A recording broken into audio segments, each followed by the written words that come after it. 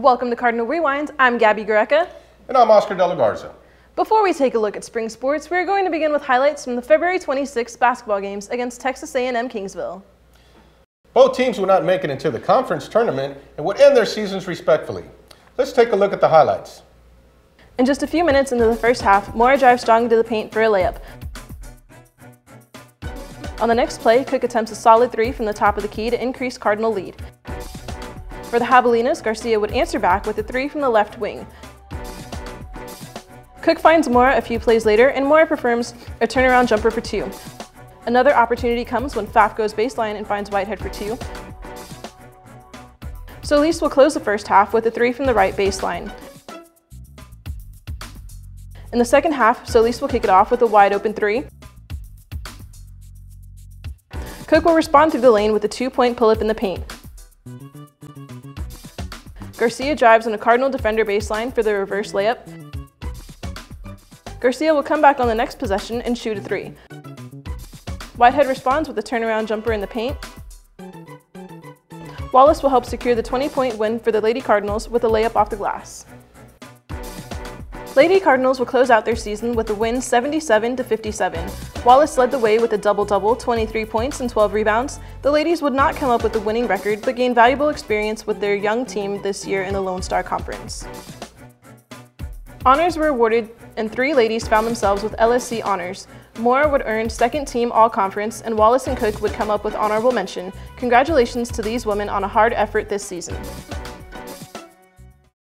The Cardinal men faced a tough schedule throughout the year and were just shy of a few wins to earn themselves a ticket to the LSC tournament. Let's take a look at their season finale. Uma ties the game early on with a 15-foot jumper. Wallace responds with a jumper off the glass for the Javelinas. Hines ties the game with the three on the outside wing. On the inbound, Brooks pulls up a 10-foot jumper. Hines will get fouled off a good basket, go to the line for the and one, missed a shot, and Solomon a not contested putback for two. Uma drives inside the paint for a 10-footer. Cardinals remain on fire as Robinson pulls up on baseline for a deuce. Cardinals with the lead in the second half start off great with a three from Stewart. Stewart again hits another three to create a bigger lead. Morris returns in the second half after some foul trouble and hits a three immediately. Roddy will maintain the lead with a wide open three. Morris assists Lovings down low for an off-the-glass shot. Lovings again gets another quick pass for bucket off the glass. Uma attempts a three, misses, and Johnson gets fouled on the putback. Morris will come up with a steal and go downtown for an easy layup. Wallace will back it up in the paint for a turnaround jumper. With a one-point lead, Javelinas Morris take it to the paint for a layup. It's good, and he draws the foul. In the final moments, Morris snapped the game with 28 points as the Cardinals take a loss. Robinson would finish his last game with 17 points and 9 rebounds in his final game in red and white. Robinson gave us his thoughts on the season. It started out pretty good, didn't end how we wanted it to end. All in all, it was a good season. Being our first year in Lone Star Conference, really don't have any bad complaints. They can only grow from this season on. They can only get better. So just wish for the best. That's all. What do you think the team needs to improve on in order to ensure a spot next year in the tournament? It's nothing really. Consistency. I say consistency. Just being consistent. We started out so good earlier the season, and we didn't stay consistent on the road. Winning road games, things of that sort. So just being consistent is something that needs to be worked on next year. Cardinals received their honors for the season. Robinson and Ume would finish with second team all-conference, followed by Johnson's honorable mention. Congratulations, guys, on a job well done. The UIW synchronized swim team held their meet on February 19th and came up victorious after sweeping on the big day. Sydney Auvert has more on the competition. UIW held their synchronized swim meet on Saturday, February 19, 2011, against Lindenwood University and Stanford University. UIW warming up before the routine starts and being pumped. The meet starts with the first category, trio routine. UIW Team 1 consisting of Anna Nelson, Rosalind Tegar, and Emily Burkhart, ending with a score of 83.167, 100 being the highest, placing them in third. UIW Team 2 of the trio routine consisted Molly Knight, Brianna Rogerchuk, and Monica Tomzak, ending their performance with a point higher of 84.167, leaving them in first place. Going into the duet routines, UIW duo Emily Burkhart and Saki Fusier completed with the score of 83.667, leaving them at third place. After the second 10-minute break was the solo routines with two of our UIW students, Anna Nelson, ending with 84.833 at fourth place, and Saki Fusier with 87.333, leading in first. Finally, the last routine round consisted of the whole team, UIW separating into two groups. Team 1 ended their score with 83.333 in fourth place, and Team 2 with 87.500 in second.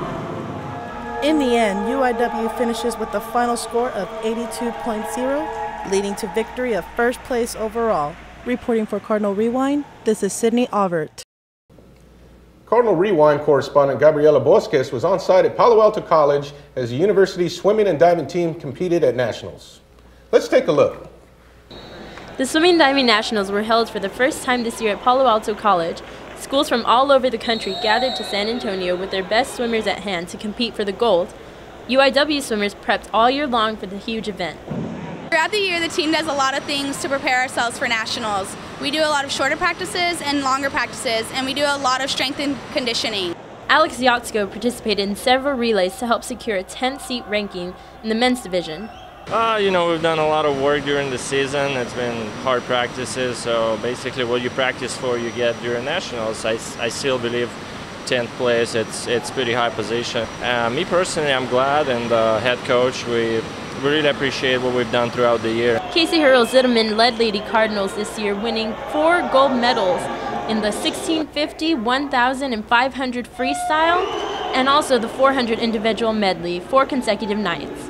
Tamris Nascimento also won a 100 freestyle gold medal with a record of 49.37 seconds.